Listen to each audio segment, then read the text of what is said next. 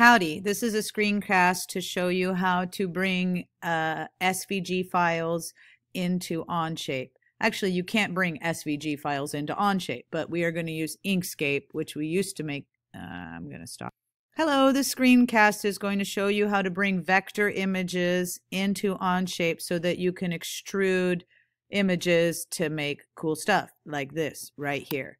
First thing we're going to do is create a new Onshape document. I'm going to name this vector extrude because that's what I'm going to do. I'm going to extrude a vector image.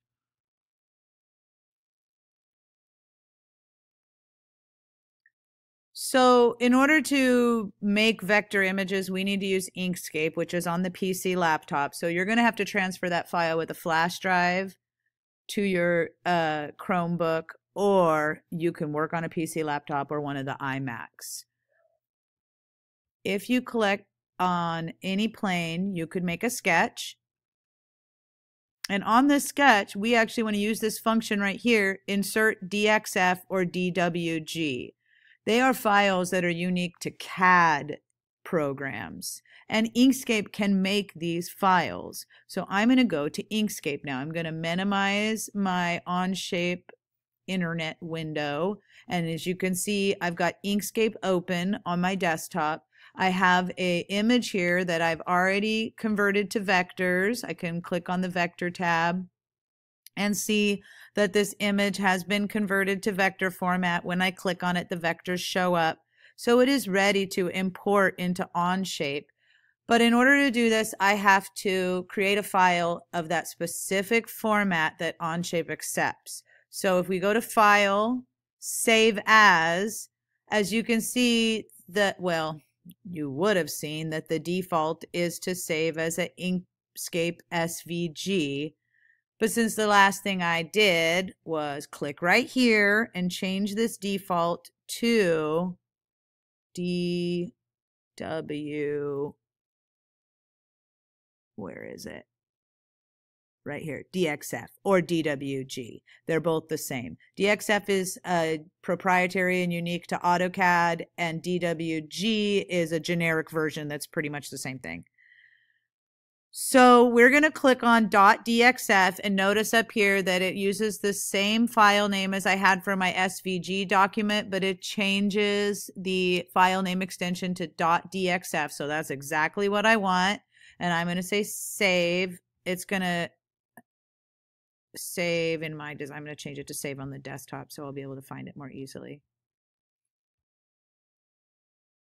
I haven't seen this before, so I'm just going to say okay. I'm going to go back to Onshape, and I'm going to select Insert DXF or DWG file.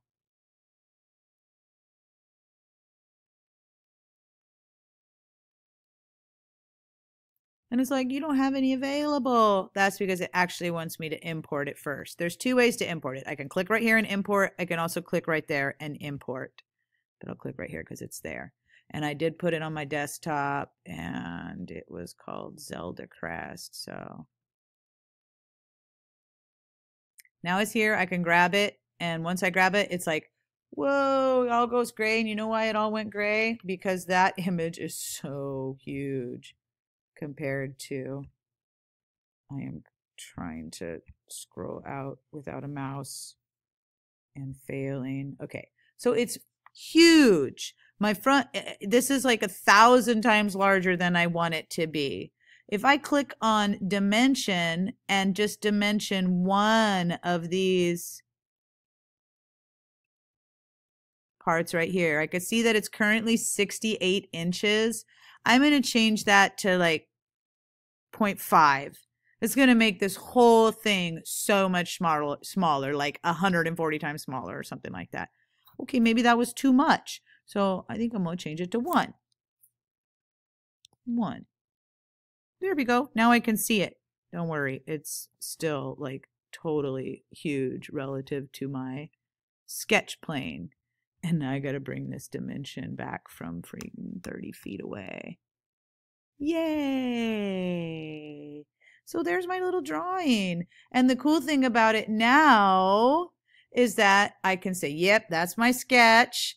And I can click on extrude and select these faces and make a three-dimensional structure out of it. Although, looks like there's something wrong with the sketch. My vector's right there. Interesting. But it doesn't matter. I'll just select all those parts. And then if I look from the side, I can see it's currently set to extrude 1 inch. That's fine. Looks good to me. Actually, I think I'm going to change it to 0.75. Oh, much better. Okay, I like that. I could put this, save this and print it on the 3D printer the way it is, but what you would get is exactly what you see. 1, 2, 3, 4, 5, 6 separate parts. And so what I'm actually going to do is I'm going to go back to sketch 1 and I'm going to add a rectangle. And that rectangle I am going to put around my design. And now I'm going to say, lovely. Where'd my rectangle go? Oh, there it is. I said lovely, and then you disappeared on me.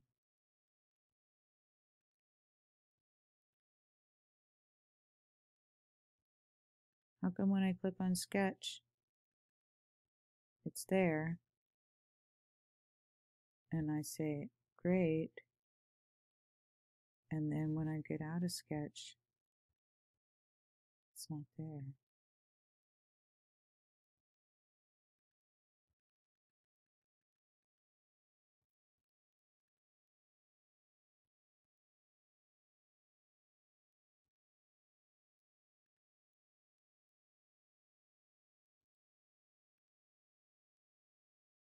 No say, Jose.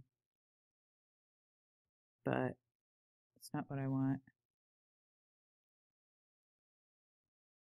I want that face and all of this.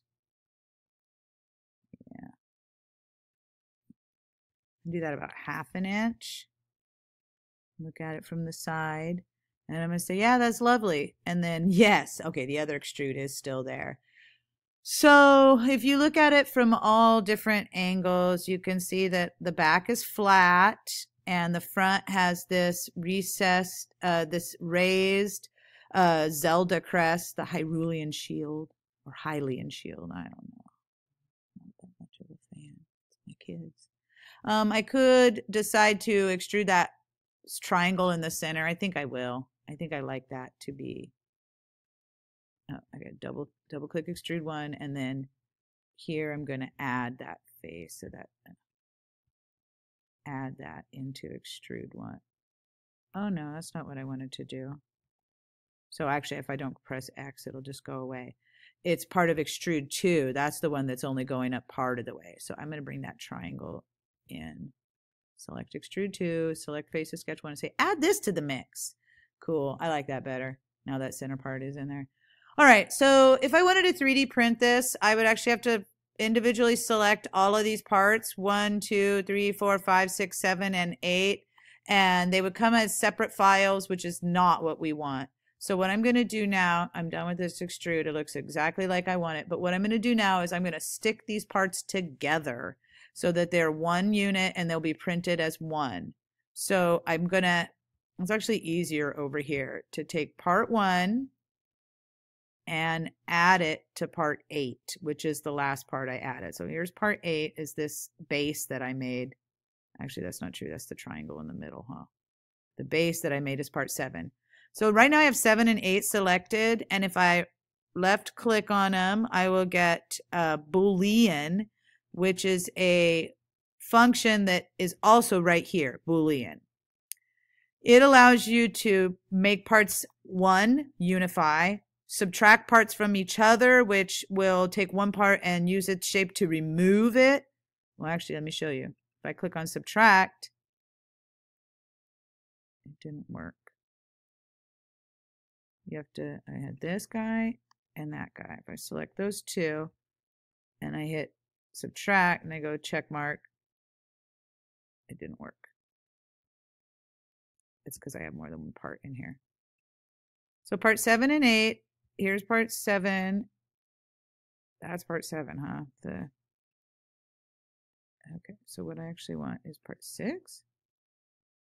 I want this thing, the base. Which one is that? Click away. I've got a bunch of stuff selected. Get out of here. This is part 7. Okay, so I want to add part 7 to part 6. And if I were to subtract them,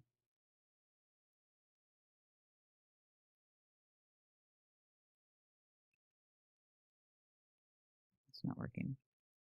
That's not what I want to do. I want to unify them. So let me just show you what I actually wanted to do, which is that. Notice that they're the same color now, which means they're now one part, and it will actually print as one. I'm going to take that part and also add it to, I think it's part 6. I don't know. Boolean, but I need to do them kind of separately. And then check that. Lovely. And then part 6 has all of that stuff, and grab part 5 and add it. Boolean, add them. And as you see, you can see that as you successfully do it,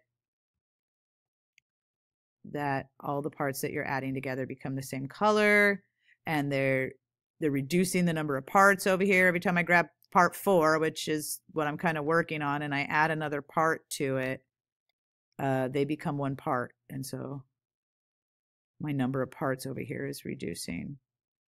Check. Just 2 more. Let me see if I can do them all at once.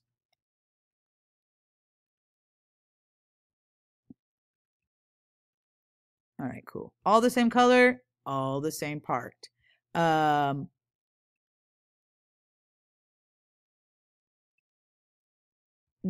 if I left click on this, I can export. If you export in the format STL,